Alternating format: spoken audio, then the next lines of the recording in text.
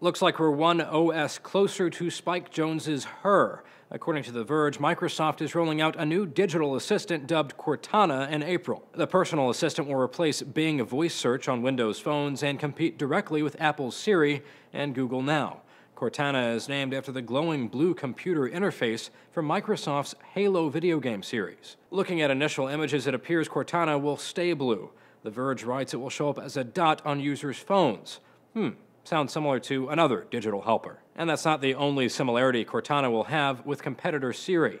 Cortana will also be able to call contacts, address you by a nickname, and schedule events at the turn of a phrase. But already late to the party, Cortana is bringing a few unique features, including individual app controls, a notebook function which will allow users to customize Cortana's access to their information, and contextual clues meant to beef up responses. Microsoft's partnerships with sites like Facebook and Yahoo could potentially allow it to localize queries and create custom notifications. This differs from Google Now, which relies solely on Google's independent search. In an internal memo last year, ex-Microsoft CEO Steve Ballmer outlined his philosophy, saying when it comes to life's most important tasks and events, we will pay extra attention.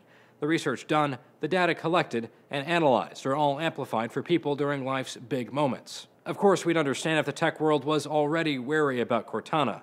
Microsoft's few attempts at a computer assistant have not been the smoothest, like 1995's Microsoft Bob. Bob was the company's attempt at creating a helper system for PC newbies.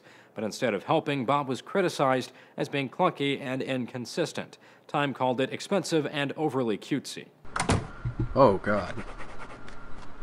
Man, that's professional. We've got a graveyard on the right. The launch of Cortana might be the start of a more complete look at search by Microsoft.